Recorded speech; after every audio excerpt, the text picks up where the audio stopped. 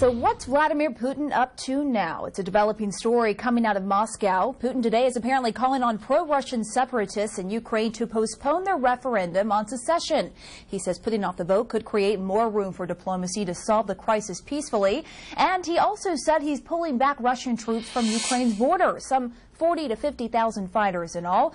Well, the Pentagon says it has seen no sign of that. Either way, it is an odd twist today.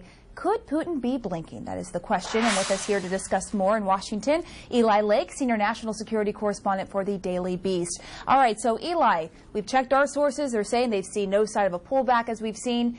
Putin is claiming this. What are you hearing? And also it should be noted that some of these Russian or pro-Russian separatists have also said that they are not following this particular order yet from Moscow. But I think, our reporter on the ground in Donetsk right now is reporting this as more potentially as a pause. And one of the things that's going on is that there still is a campaign from the Ukrainian military to restore order in the east. So in that situation, given that there are still conflict and fighting, it's difficult to have the kind of referendum that they had in Crimea, where pretty much they took over the peninsula and then they were ready for a referendum. There was very little pushback. Right now in eastern Ukraine, you are seeing that pushback, and I think that the best laid plans always have to deal with the moves of the adversary. All right, so let's pull back the curtain on this. These announcements coming from Putin, the supposed pullback and saying that the votes in Ukraine should be postponed. Some are suggesting that Putin might be blinking here. What are your thoughts on that? Well, until we see some of those troops actually move, I don't think we can call it a blink yet. I think it's probably safer to say that it's a pause. And, there is, I think, not only significant international diplomatic opposition, but the Ukrainian military is trying its best to restore order at this point.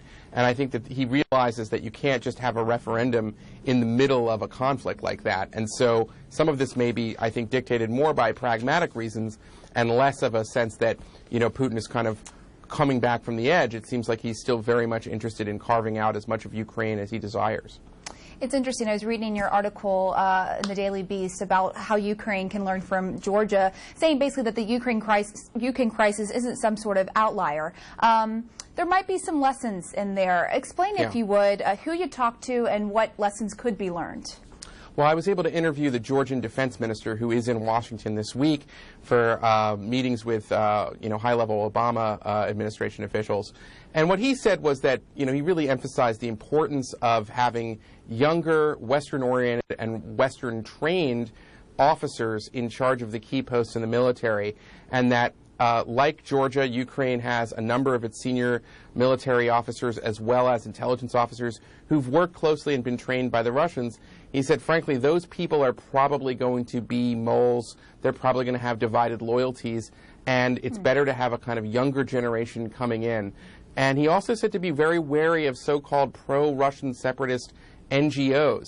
And these NGOs crop up, and he said a lot of times they are fronts for Russian intelligence, and it's important to get to that problem early before Russia's saboteurs can spark a wider conflict, giving them a kind of pretext to fully use military force and invade. All right, Eli Lake, thank you. Thank you. And coming up right here on